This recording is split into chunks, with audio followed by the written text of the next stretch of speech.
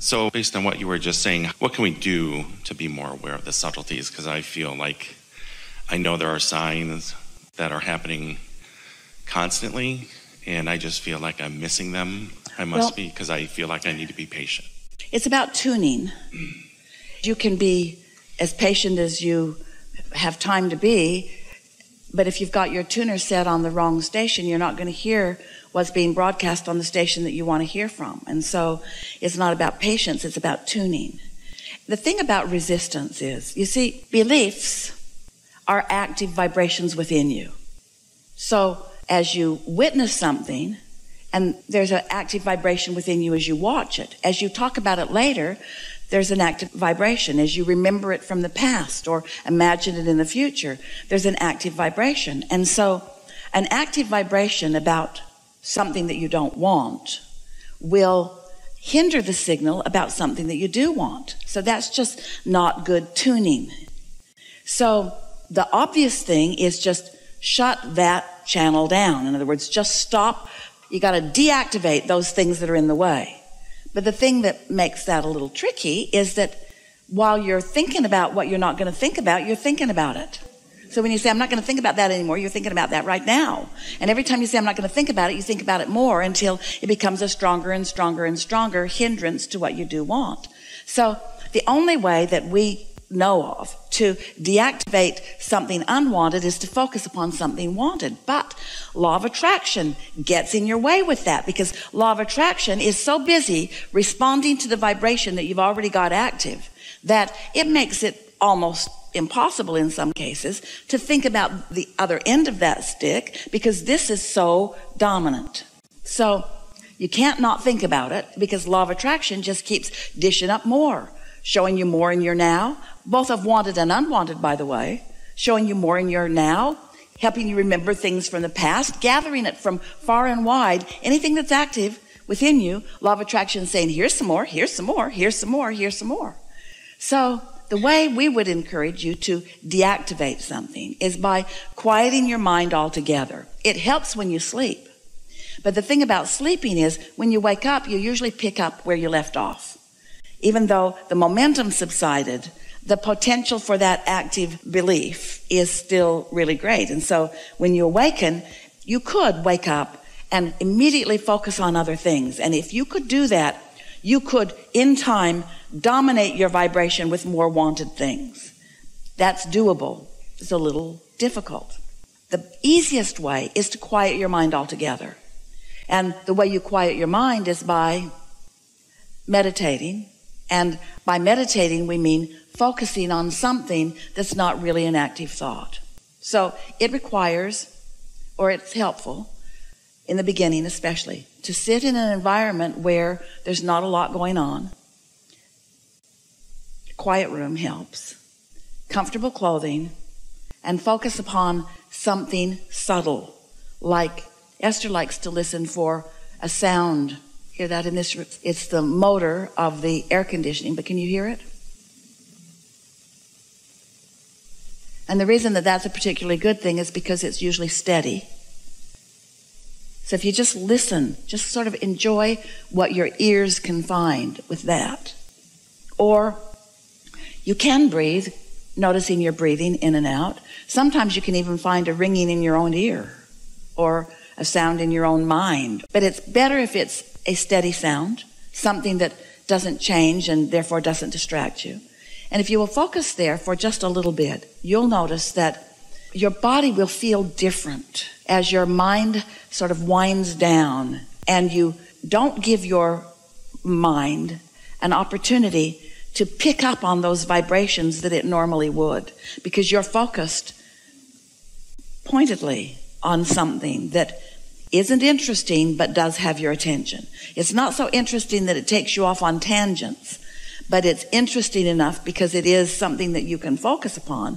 It is a thing. In other words, it's a manifestation. It's a sound that is manifesting, but it just doesn't amount to that much. As you focus upon that, you'll quiet your mind.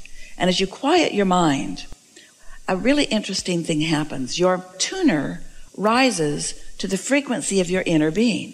It's like the cork when you hold it under the water isn't floating, but when you let go, it does. So it's like letting go of that cork, and your vibration begins to rise, which now puts you in sync. You know how a moment ago we were talking about how there is the point of attraction of your inner being, your inner mind, your soul source, and then there's a point of attraction of whatever you've got going on with your habits of thought. Well, when you quiet your own habits of thought, then your inner mind becomes dominant. So now you're right there with your inner being, and your inner being is wise enough not to begin introducing thoughts to you that are going to take you back over here. Your inner being will speak very generally to you at first, because there's no point in talking about that issue that you've got going on, because as soon as your inner being brings it up, you're going to go right back to that lower vibration because your habit of thought is so practiced there.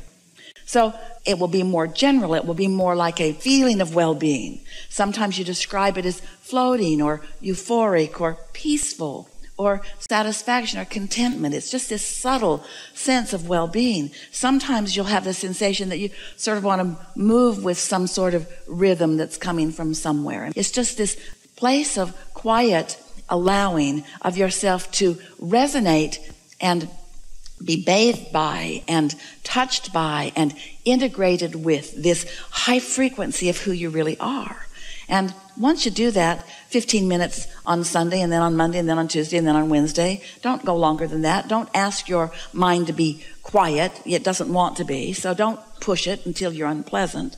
Just try it again tomorrow and try it again tomorrow. It might take most of the 15 minutes to get there. You might only be there a minute or two or three. You might get there and want to stay there a little longer just because it feels so good. But what you'll notice after a few days of that soft allowing of your vibration to rise, you'll begin to receive subtle thoughts, because now you're in the receiving mode. Your mind is not active anymore, so you're not going to be thinking of things. You'll begin to receive these subtle thoughts of your inner being. And the reason we say subtle thoughts is because your inner being is wise enough to know what your path of resistance is. Esther remembers when she was a child, and her older sister would become so frustrated with Esther because Esther never seemed to understand when was not a good time to ask Daddy for stuff. Because Jeannie understood his moods better. She'd been around longer. And Esther just kind of blundered in and asked for things at the wrong time. And then, of course, they wouldn't happen. In fact, trouble would usually ensue.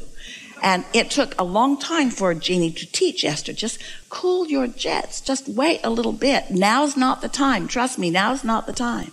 Well, your inner being knows when the time is for you. Your inner being knows when you're agitated about something or when you're open to something. Your inner being knows what your beliefs are about everything that matters to you. Your inner being knows what things you want and what things you really don't believe, and what things you want and what things you're not quite so much in the way of. So your inner being will offer you impulses of thought. And when you receive the thought, you'll think you're thinking it, but you're not thinking it. And you know how you'll notice the difference between whether you're thinking the thought or whether you're receiving the thought from your inner being? When you receive the thought from your inner being, it always feels good. It feels like a good idea. It feels like something that you want to do. It's resistance free. And Esther, at first, when she began receiving these thoughts, she would think, that doesn't seem like a very important thought. It seems like Source would be thinking about more important things. But then she realized that Source is just offering her the thought of least resistance, the thought that she could receive, that she wouldn't immediately begin contradicting with beliefs that are in the way. And so after a while, once you meditate for 15 or 20 minutes every morning so that you sort of set the tone of that, then what you begin to notice is that you don't have to be in a state of completely quieted mind in order to receive an impulse that's really a good idea.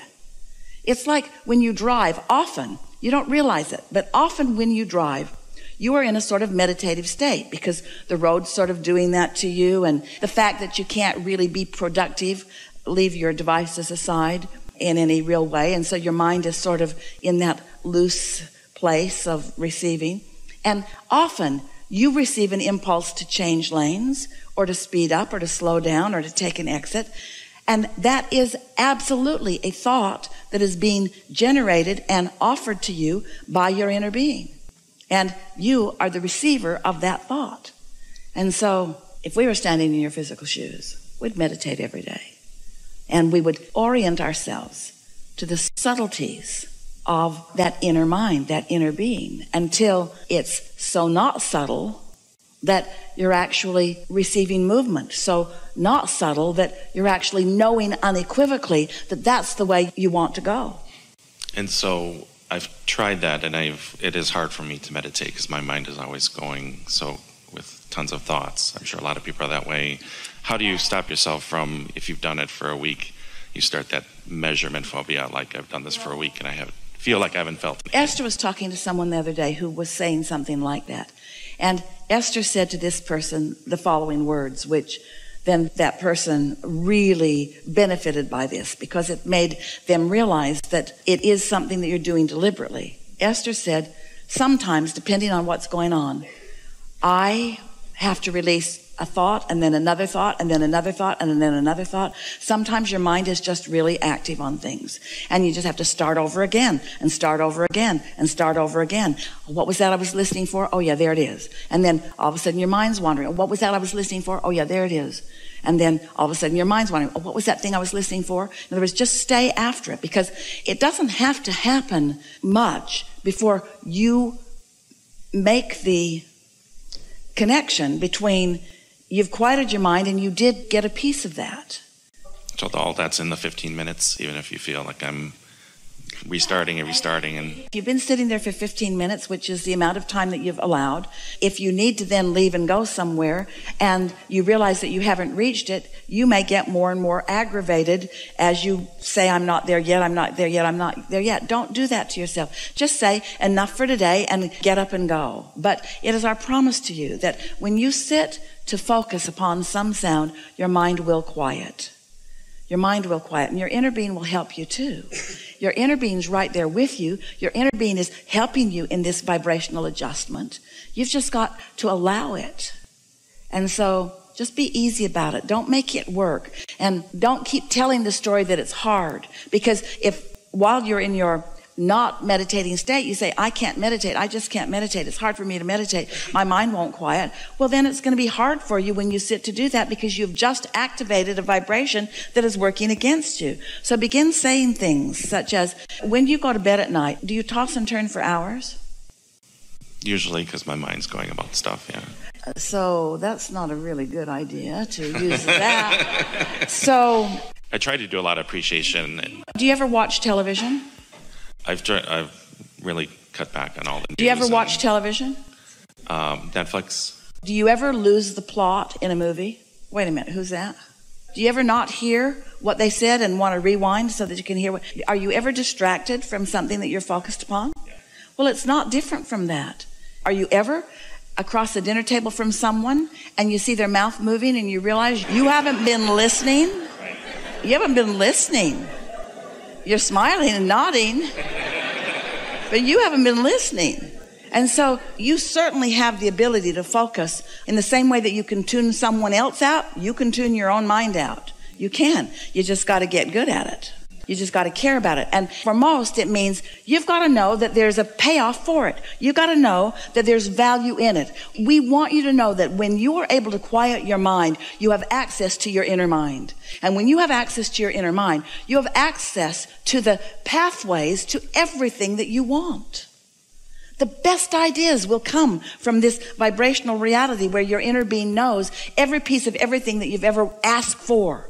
And what sequence and combination of them will please you the most right now. And the reason that there is a right now factor is because there is a resistance factor within you that your inner being understands. So your inner being knows how much to offer to you right now that is most likely to be received by you.